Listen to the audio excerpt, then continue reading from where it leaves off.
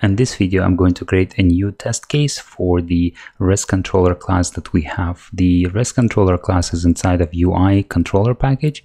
I can open it up. So I'm going to create a test case for this class. And the test cases that we have are in source test Java. At this moment, we have one test class, which is user service implementation test.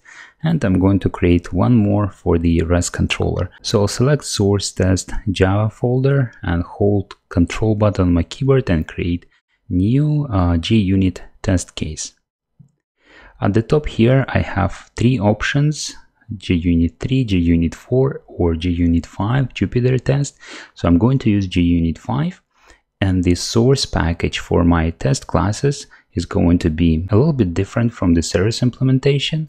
That's going to be controllers package. So I will select the root one, and then I will add UI and then controller, like this. Just the same package name as we have for the user REST controller class. The name of the test class will be user controller test. And I'll let the method set up be created for me. That's fine.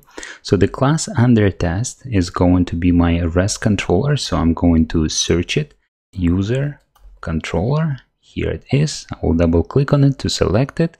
And I think I'm good here. So I have selected class under test. I have selected one method to be generated for me, the name of the class, and the package in which the class under test is going to be located, and the JUnit version. Okay, so I'm good to continue. I'll click on next. Now I need to select which methods inside of user controller I'm going to test. So we have user controller, which is a class under test.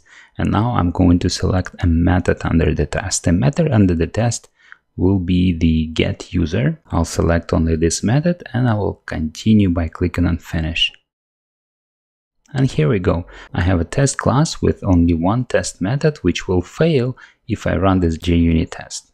To write unit tests for my REST controller, I will use exactly the same approach that I used to create unit tests for my user service implementation class. There will be objects that I will mock, and there will be objects that I will auto-wire, and then there will be stub objects, and I will also use Makita to configure method behaviors. So let's do that in our following video.